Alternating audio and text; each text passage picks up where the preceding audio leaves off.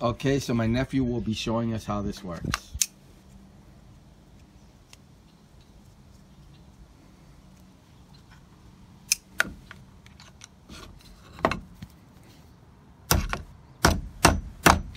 Awesome.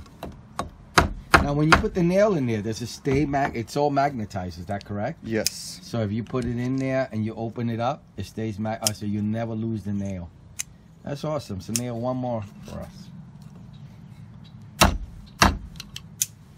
Awesome.